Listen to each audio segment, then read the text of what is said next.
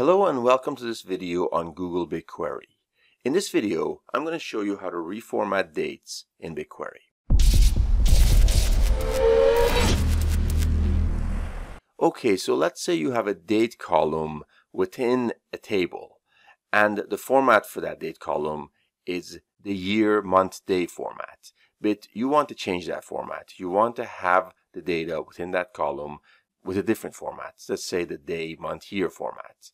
Here's how you can do it. You can basically create a copy of that column by using a very simple select statement. And the function you'll need to use in order to transform and reformat the date is the format date function within BigQuery.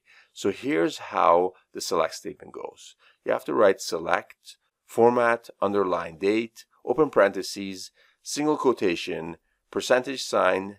Let's say we want to reformat to the day, month, year format from whatever format the date column is currently at. Let's say the current date format is year, month, day, and we want to change it to day, month, year.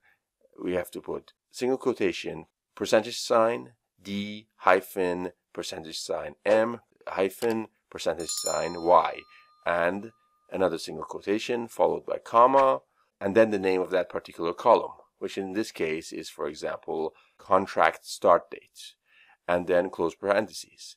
Since we are doing this transformation within a select statement, what we're basically doing is we're creating another column.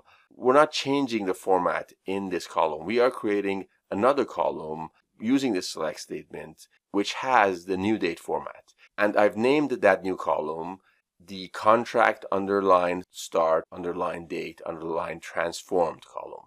In other words, the existing column format remains intact, and the new column we created using the select statement is the column which manifests this new format.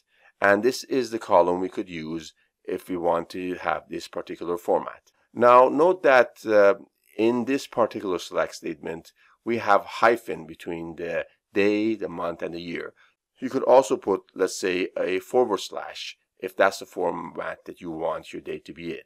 Day / month / year, and it's going to work exactly the same way. So this gives us a lot of flexibility on how we can format the date using this helper column.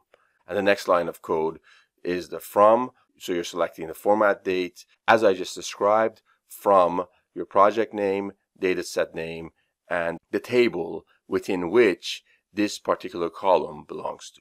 And that's how it's done. I hope you found this video useful. If you did, make sure to give this video a thumbs up. Also, if you're new to my channel and you haven't subscribed already, make sure to subscribe and also turn on notifications so you won't miss out on my next videos.